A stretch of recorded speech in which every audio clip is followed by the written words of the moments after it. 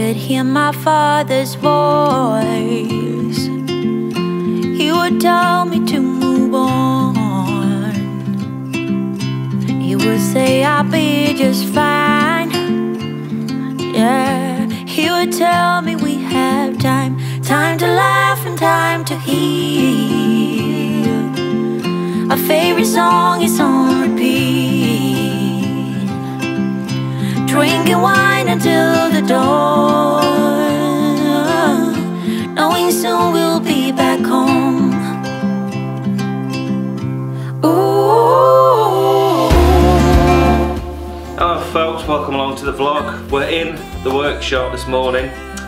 Not doing any brewing, of course. Not doing any anything beer related really. What I'm actually doing is painting pieces of plywood for Abigail's desk that she wants in her bedroom. So that's something I've been getting on with. We went across this morning, as you can tell from that little intro there. We went to B&Q in Doncaster. I went all gloved up and everything. It was crazy. There were people queuing to get into B&Q, so obviously everybody's idea is, oh, it's a holiday, let's do some decorating. And, you know, it's not a holiday, but I can't blame them for keeping themselves busy, otherwise we're going to go absolutely crazy, aren't we? Which is why I'm in here today. But yeah, it was very odd seeing people queuing to get in. I know that B&Q at the moment, which is like Home Depot if you're not in the UK or the States perhaps, people were queuing to get in, but it didn't look like they were observing social distancing recommendations and that kind of stuff. Thankfully, we have a trade card, and of course there are some businesses, particularly the self-employed, which are going to get really hit really hard over the onslaught of the COVID-19 pandemic. The trade counter's still open, thankfully, so all the builders can get in there, all the joiners can get in there and pick up any supplies that they need. And of course we've got a trade card as well, because we do manufacture a lot of stuff in-house. So we got in straight away, picked up a trolley, put my vinyl gloves on, went and got some plywood, and that plywood is to build this furniture over the next few days. But as it stands today, I'm not going to be doing any work in the workshop at the moment. It's only approaching 2 o'clock, but we do have things that we need to do at home. I've got some design work to do on SketchUp, so I've got to do a CAD drawing there to finish a cutting list for Dominic's desk. And Abigail's desk is cut, but it needs painting, so I've just painted everything this morning with a roller. I'm going to have to wait for it to dry before I can put the next coat on. So we're going to grab the camera. Like I said, there's not a lot to do in here. I'll just give you a little bit of a walk round. There's stuff put to bed. We do have some beer in tanks that's fermenting away. Whether we're going to be able to sell this or not is a different thing altogether. So we've got some best bitter and some vacant and some proof of concept. I've been told by the police actually that we're not allowed to do off sales. I don't see why we can't, but Stuart had a phone call with them this morning, the licensing department, and they've recommended that we don't do anything like that. So that means I'm going to halt production completely in here and effectively lay myself off as a brewer. If I do come down to do any brewing, depending on how long this this pandemic lasts, I might fire up the pilot kit and we'll have a play around with some new recipes. But I'm definitely not going to be brewing anything on the big kit because, well, we don't know when we're going to be able to sell beer again. So obviously it'd be a silly thing to do. Thank you everyone out there as well for the huge amount of support that's been pouring in over certain platforms. Lots of messages of goodwill in the comments over the past couple of videos. Lots of support on Facebook and online, and tons of support recently on Patreon.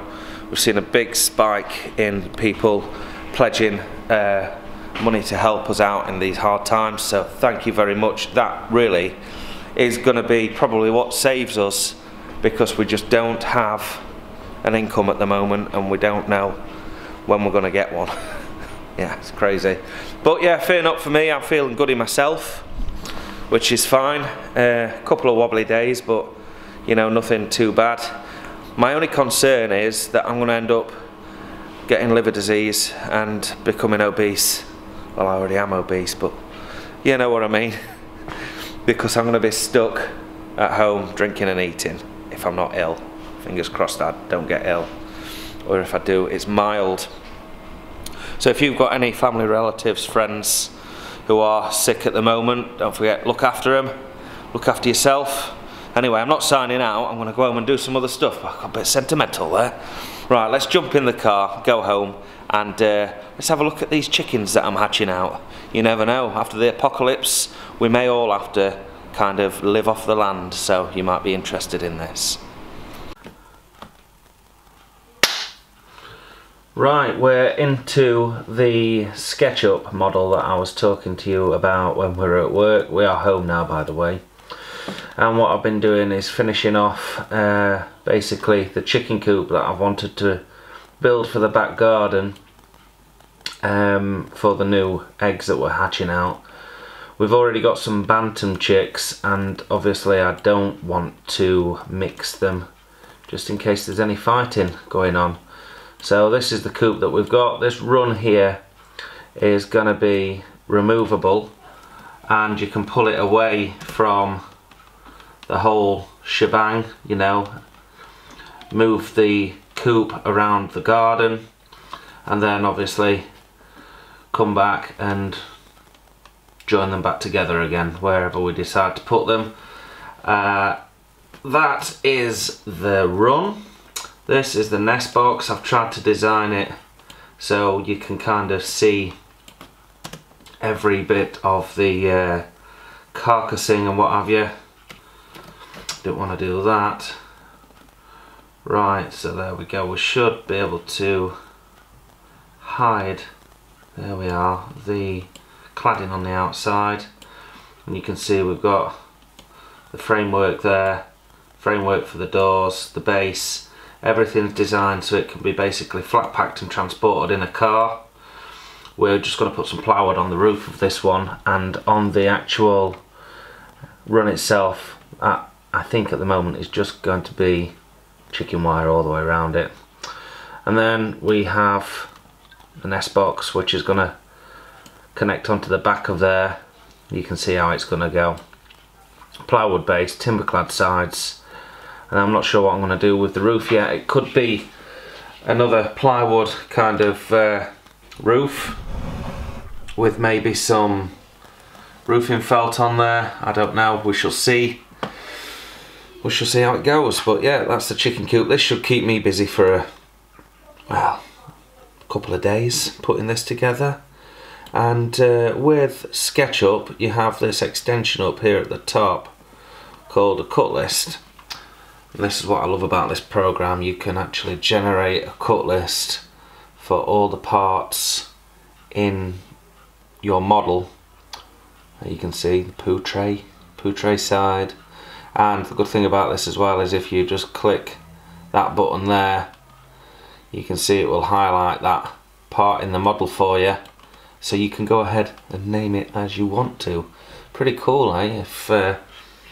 If you're not familiar with it, I suggest you download it. The 2017 version is still free, but yeah, all the others are ones that you have to pay for so far. We've also got, this is Dominic's desk that I was telling you about earlier on that we're going to be making for him. That's what we picked up all the plywood for today, earlier on in the video.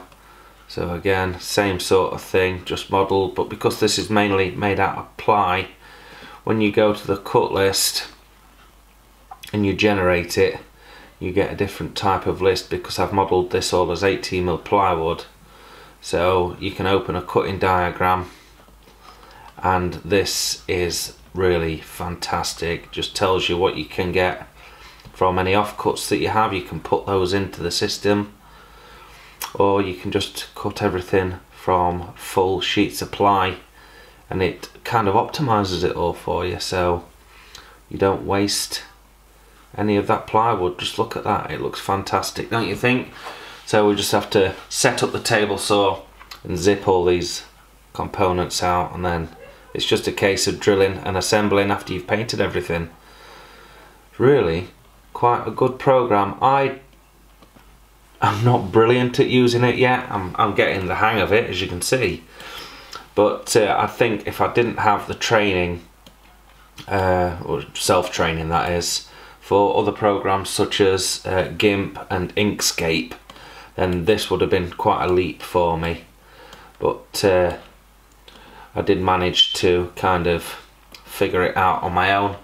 And then if we just jump into a folder here, I could actually show you the kids' bedroom. We remodeled the kids' bedroom here as well.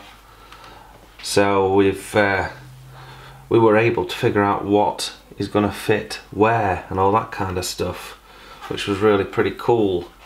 And then you can kind of set up scenes, so you can get the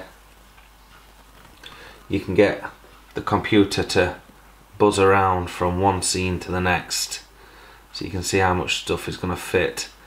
And as you can see, it's a pretty small bedroom that they're in at the moment, which is why I've decided to go forwards and build them these desks individually. Then of course they can stick all their Lego homework, have their own computer on the side and that kind of stuff. But yeah, really good program. There's a lot more, you know, there's lots of videos out there which are way better than mine explaining how to use it, because I'm not going to even try. I wouldn't know where to start at the moment. But if you just get stuck in, it's quite a good tool for designing things and seeing exactly what will go where, getting cutting lists, you know, figuring out how much timber you need to order. It's all really quite smart in that respect. So for the desk, for instance, if we come back to the cut list, then it'll actually tell you at the top pretty much what you need. Like, you can input your materials on the materials section. It's just running a little bit slow because I've oh, there we go, it's kicked me off. I'm running the screen record program at the same time, so it might be struggling. But yeah, if it's given up on me, you get the drift. I'm running Cyberlink screen recorder here as well, if anyone's curious. This is only the first, second or third time I've used this actually. But there we go, just to give you a bit of an insight on what I've been doing to keep myself busy while the pub's closed. So there's a little insight, folks, into SketchUp and how I've been designing some of the projects. So talking of projects, here's another one. This is the incubator that we've got on the go, and here are the eggs that we've been incubating. So I'm going to take this opportunity. I've got the phone with the torch on it here. We're going to see if we can turn the light off. It's still daytime. And we're going to go through some of these eggs. And we're going to see if we can't find out if we have any chicks in them or not. So yeah, look at that. You see how that's glowing up from the bottom? That's a real good indication that we might have a little chick in there. Yeah, look at that. There we go. If we're lucky, we might even see some movement in there. But yeah, that is, oh yeah, I can see movement. Don't know if it's showing up on the camera, but there's definitely some movement in there. So that's a white leghorn. Looks like we've got a little hatchling in there. Fingers crossed, folks. And this is pretty much what an unfertilised egg's going to look like. So this is a no-go. You can see all the little spots. I kind of think that's where there's little bacteria colonies getting in there. But look how dark it is.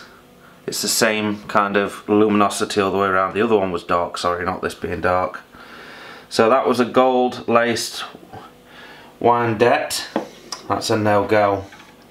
Let's have a look how we get on with this blue Moran. It's quite hard to see into the shell until we get round to this section here, kind of.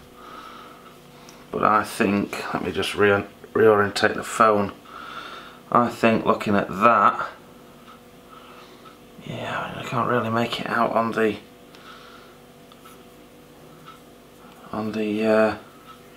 camera, but I do think we've got a little blue Moran in there.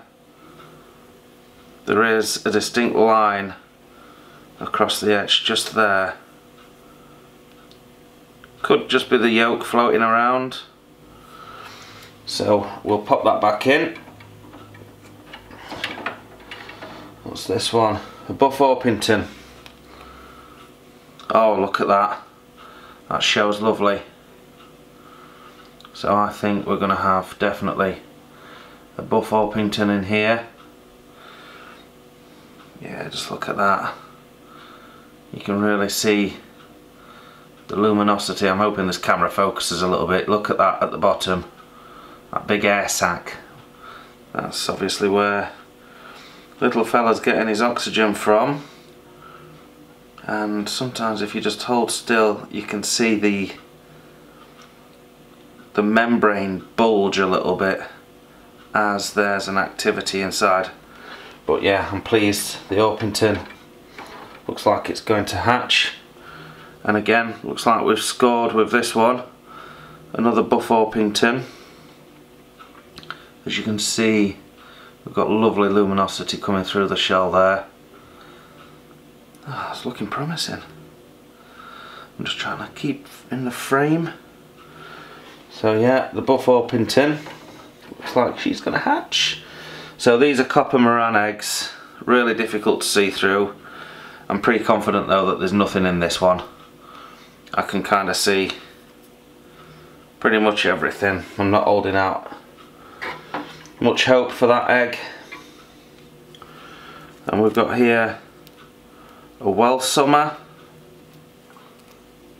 It's a really dark egg. Again, I can't see anything through it. Could be though, could be. This one, no. This was a light Sussex. Unfortunately, there's nothing in this egg. So we're going to take that out straight away. And we've got a black Leghorn. Oh, come on. You little beauty. I wanted a Leghorn to hatch as well. Oh, you can see, I don't know if you can notice the little flashes there. There's definitely a chick in here. Let's see if we can see that membrane move at all. It's like waiting for a baby to kick, isn't it? As soon as the camera's gone, it'll start. But yeah, we have life in there. So that's promising. Black Leghorn. Yes, I've never had one of those before. Then here we are again onto a Buff Orpington. And again it looks like we've got life. We've got life in the buff. Oh, look at that. Bottom corner there. You see where it's slightly darker? The chick is in there and is definitely moving. Definitely moving around. It's fascinating stuff, isn't it? Anyway, just a quick update here, folks. I wanted to just show you what we've got. So we're looking maybe at 2, 4, we've got 2, 4, 6. No, we haven't, because that one wasn't going to hatch, was it? We don't think. We've got 4, 8, maybe 7, maybe 6 chicks to come out of this. So out of the 12 that I bought, and I did buy them in the winter time, it would appear we are down to 5. So I'm going to put these back to bed in the other room and turn the heater back on. When you put this incubator together, you have to make sure you get the little rod in the right place for the automatic egg mover. But there we are, folks, a couple of interesting things to keep me and the kids busy during the quarantine and the pub shutdown. So yeah, life is still good, you know, it carries on, doesn't it? And we're going to have some new life coming into the world very soon by the looks of it, with the little chicks. Not exactly sure where the pen's going to go though in the garden. We've already got that one there. I'm sure that we'll make room. Anyway, thanks for watching, folks. Stick around for some more videos. I just need to get used to doing these daily vlogs again, because we had a bit of time off at the start of the year, and we'll see if we can come up with some really interesting projects.